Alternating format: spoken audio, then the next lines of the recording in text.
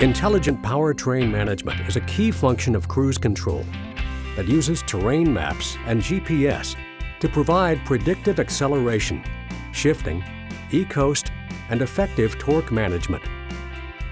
The purpose of intelligent powertrain management is to use the momentum of the vehicle most efficiently by eliminating unnecessary fueling, engine braking, and shifting while minimizing the impact on travel time.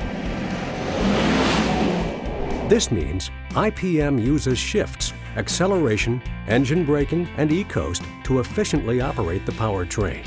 All these may all occur at different points than you would expect, because IPM is constantly looking up to a mile ahead. Here are a few examples of how IPM plans the route ahead and manages the powertrain.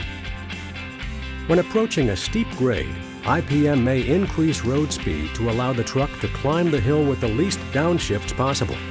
It will not increase the speed higher than the cruise control or road limit, whichever is greater. On the downhill side, it may coast or e-coast before the cruise speed is obtained.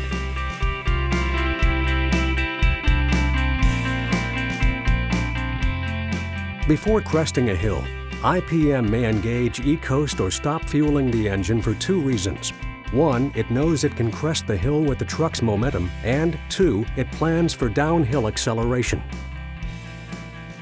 Another feature towards the bottom of a grade, IPM will delay the engine's brakes from engaging to increase the truck's momentum for the upcoming grade.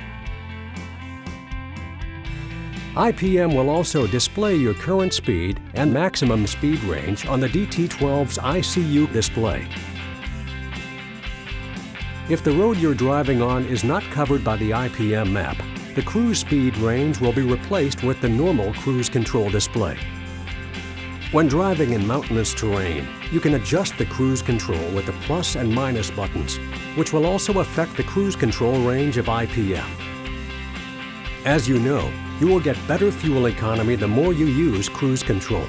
Detroit encourages you to use cruise control whenever it is safe to do so.